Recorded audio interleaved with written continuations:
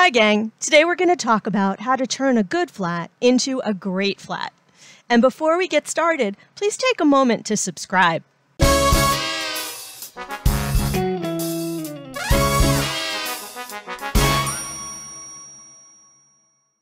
Let's talk about this hoodie. It was done by a student of mine recently, and overall, it's not bad. It looks good, it's clean, it's got closed paths, it's well built, and it looks like what it's supposed to be. But it could be better. And this is where amateurs differ from pros. There are little subtleties that we can add to this hoodie to make it really, really beautiful. So let's talk about what those are. We'll zoom in and start at the top and work our way down. So if we take a look at the top of this hoodie, there's a few things that are wrong, and most of them have to do with proportion. You can see that the zipper is way too big. The drawstrings in the hood are way too small and delicate for the bulk of this. And the hood, not only is it too small, but notice how it comes together in the center above the zipper. How is the zipper supposed to work where there's no space there? So let's get rid of these elements and replace them with better ones. I just so happen to have made a new hood, and this hood is much bigger, so the proportion is a lot better than the other hood. I'll nudge it so it's sitting in the center and sitting on the shoulders.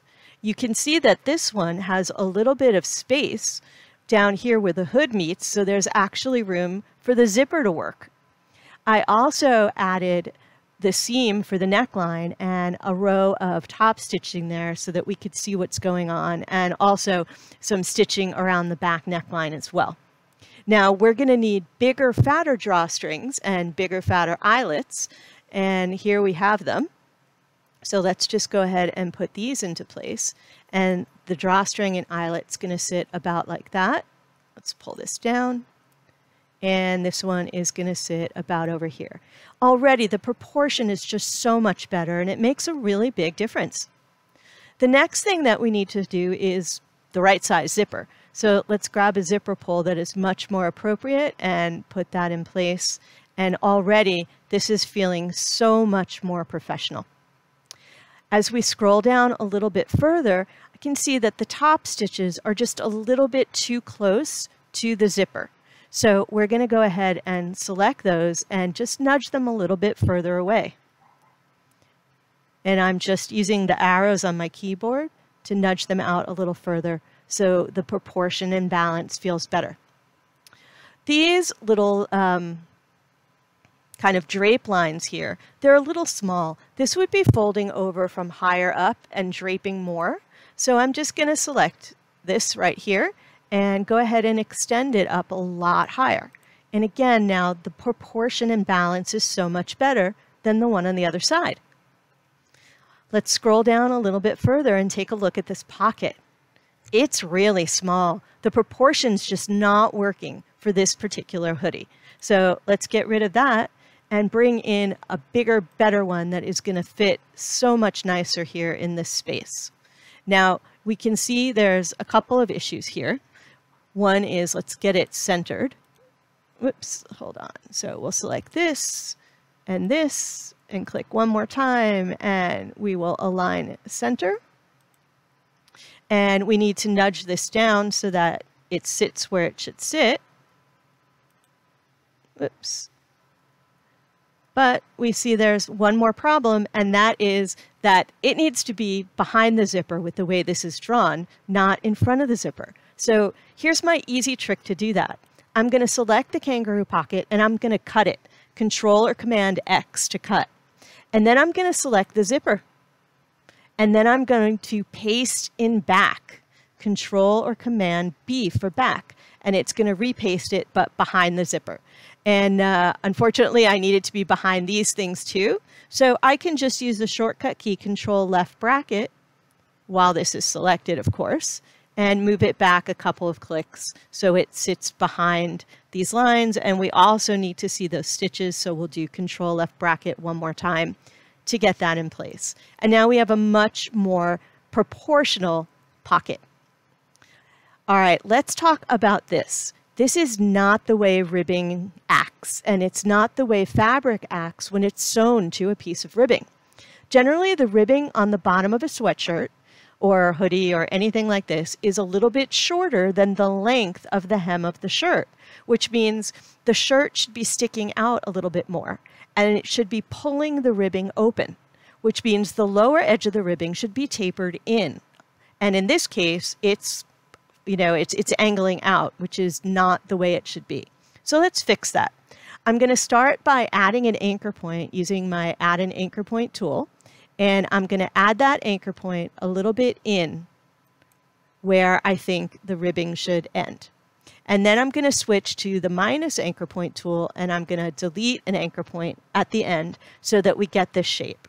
Now, it's a little bit rounded because this piece had been drawn with curved anchor points. So I'm going to grab my white arrow, select this, and we're just going to fix it a little bit. So let's take a look at the handles. I'm going to move this handle in to straighten this out. And I want to move the bottom handle in, but watch what happens when I move it. It is going to mess up everything. So I'm going to undo. And this time I'm going to hold the Alt or Option key when I click on this handle, so it only moves this side of the handle and it doesn't mess with the other part, so I can straighten this out and get the shape that I want. So now that the shape is correct, we have another problem, and that is that the ribbing is not correct. The angle is very, very wrong. And I see this a lot, and it really bugs me because that's not what ribbing would do. So let's grab our selection tool, and I'm going to double click on this to take it into isolation mode, and then double click on my ribbing, which I've created as a dashed line with very skinny dashes.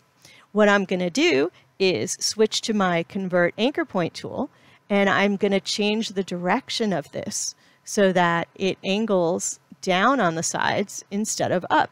And I'm making the angle follow the line here on the edge of my ribbing.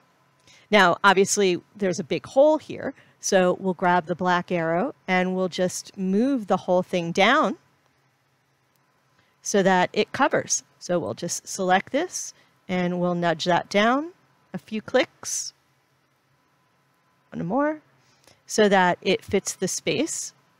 And now I can double click to exit isolation mode.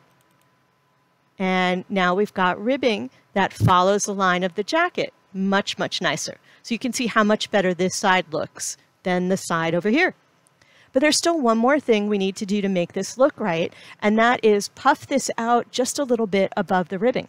So again, I'm going to use the Add an Anchor Point tool to add an anchor point just a little bit above. And then I'm going to use the nudge key, the arrow key, to nudge it out a little bit. And then we've got something that looks much more natural in terms of the way fabric actually functions. So if you look at this side, again, compared to the left side, very different and so much better. And they were such little simple tweaks to make. The sleeve needs the same treatment. This should angle in just a little bit more. I would finesse it a bit. I would definitely curve it in like this, just a little bit to give it a tiny bit of finesse. And I would do the same thing on the sleeve, which is add an anchor point and nudge it out using the arrow key. And do the same on the other side. Add an anchor point, nudge it out. And now look at the difference between the two sleeves. This one is just so much more sophisticated looking, and it's really showing us what the fabric does. Whereas this one, it falls a little flat. And those are the differences between a good flat and a great flat. So let's zoom back out and take a look at the completed great flat, which I've got over here. Let's turn it on.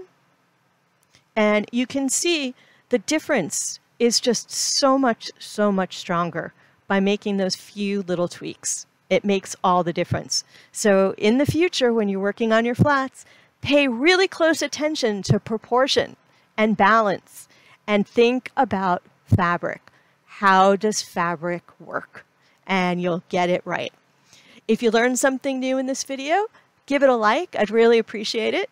And I'll see you next time.